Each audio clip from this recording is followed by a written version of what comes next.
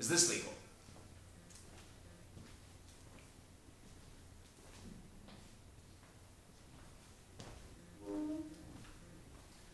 We're forming a pi bond, so we do have to be careful.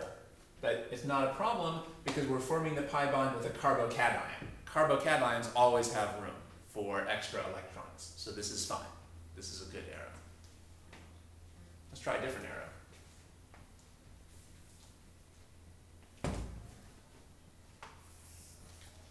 Is this arrow legal?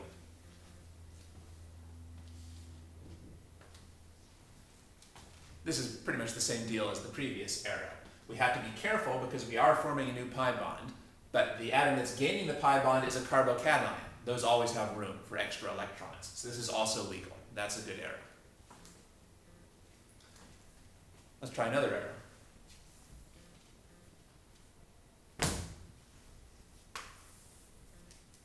Is this legal? Now we're forming a pi bond, and we're not doing it with a carbocation. And this atom that's gaining the pi bond isn't losing any pi bonds. So this is a bad arrow. This is an illegal arrow. This arrow is illegal if we leave it by itself. This arrow is illegal because this atom here is forming a new pi bond, but it doesn't have room for a new pi bond because it's not a carbocation. How could we make some room? Well, we can make some room by moving this pi bond away. And a good way to do that would be like this. We already saw earlier that this was legal. It's perfectly fine to put a new pi bond here because now the carbon that's gaining the pi bond is a carbocation. It has room.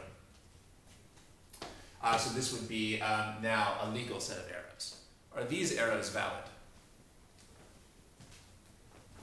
I hope you gave that a shot. Let's start over here. Now this head indicates that we are forming a pi bond. That's when we have to be careful. We have to be careful when we're forming a pi bond. We don't need to worry about exceeding an octet when we form a lone pair, but when we're forming a pi bond, we have to be careful. Okay, well, are we forming a pi bond with a carbocation here? No. So the only way we can form this pi bond is if this atom is also losing a pi bond. The only way that this atom could possibly have room for a new pi bond is if it's also losing a pi bond. But you can see that this oxygen is not losing a pi bond.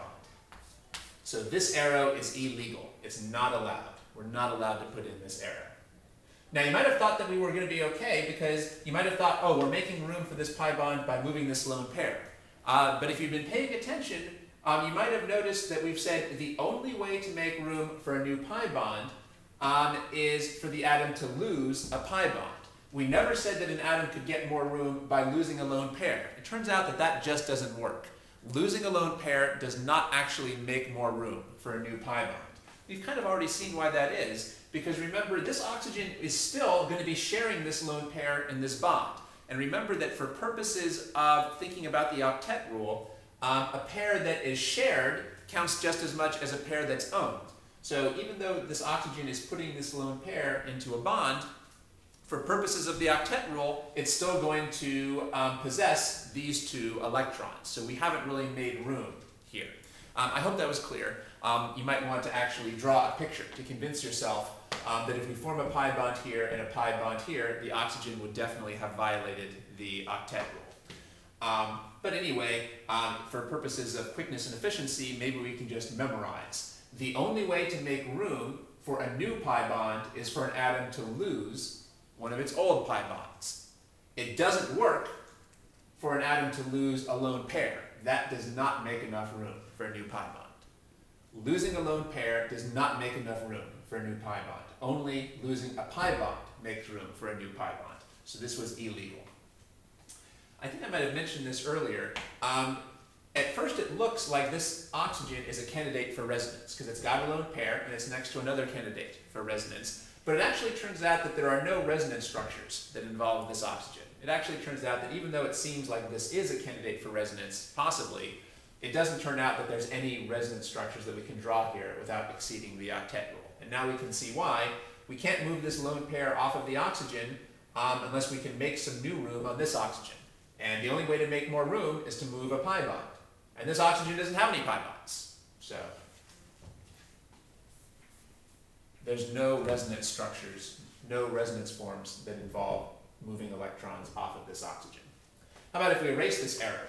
Do these arrows work now?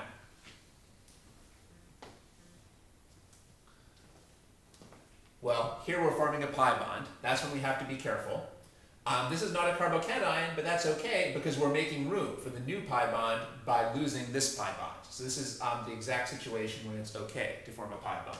It's okay for this carbon to form a new pi bond here because it's losing a pi bond here. And do we have to worry about this arrow exceeding an octet? No, because it's forming a lone pair. Lone pairs don't exceed octets. Only forming pi bonds is when we have to be careful about exceeding an octet. So these arrows are okay. Is this legal?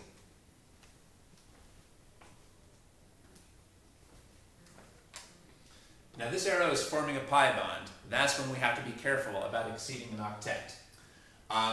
Now this is not a carbocation, so it does not have room. Remember that we're not saying that anything that's a cation has room for a new pi bond. Only carbocations have room for a new pi bond. You can see that this nitrogen already has a full octet. But even if you hadn't checked that, we've just already learned that only carbon cations have room for new electrons.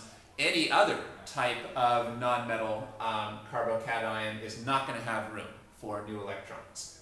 And we haven't made any room here by moving any pi bonds. So far, this is illegal. This is not allowed. How can we make some room? How about this? Can we do that? That's totally bad. That's bad in so many different ways. For one thing, we haven't moved the pi bond off the nitrogen. Remember, our whole goal all along here is to move this pi bond off the nitrogen to make room for this pi bond. So this is wrong. And there's no way any hydrogen can ever participate in resonance. I haven't said that, but I hope it's been apparent to you, hydrogens never participate in resonance. Hydrogens never participate in resonance. So this arrow is bad on so many levels. So let's get rid of it. Less said about that, the better. Okay. Well, how about this? Would this be a good way to make room on this nitrogen for this new pi bond coming in? Yeah, that's totally fine, because now we're forming a new lone pair. That's okay. We don't need to worry about exceeding an octet when we form a lone pair. So now we're forming a new pi bond here, but there's going to be room on the nitrogen because the nitrogen is also losing this pi bond.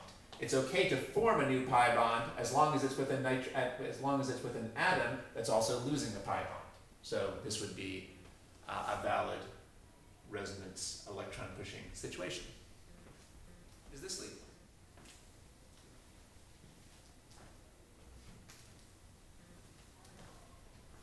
We're forming a pi bond, but there's no worries because we're forming it with a carbocation. So this is okay. This is a good arrow.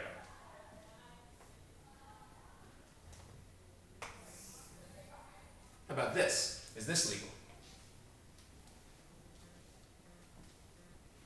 Now again, we're forming a pi bond. Now this is not a carbocation down here. So the only way that this atom could gain a new pi bond is if it also lost a pi bond. But this carbon doesn't have any pi bonds to lose. So there's no way that we could legally put a new pi bond on this carbon. So there's no way this could be a legal arrow.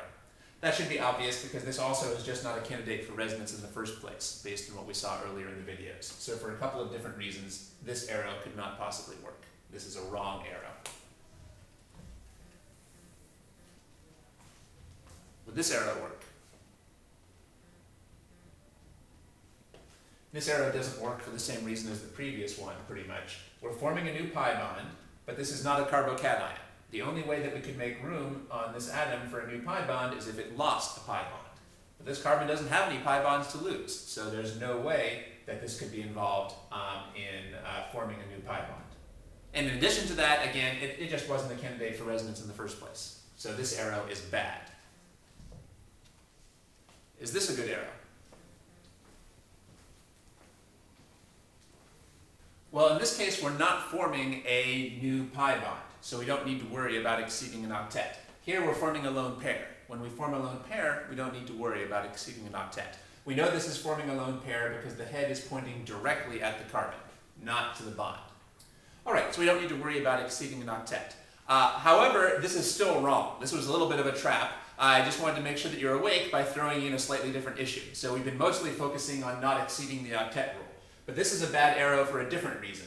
Notice here that we're taking a lone pair here and making it into a lone pair over here. Well, we said a long time ago that there's never a good reason to do that when you're drawing resonance structures. You never want to take a lone pair in one place and make it into a lone pair someplace else. So this is a unhelpful, bad arrow, not because it exceeds an octet, but for the reason that it's this type of lone pair to lone pair transition. It turns out that that is never a useful type of arrow to draw when you're doing resonance structures. All right, so to repeat, this does not exceed an octet. It can't possibly exceed an octet because we're not forming a pi bond.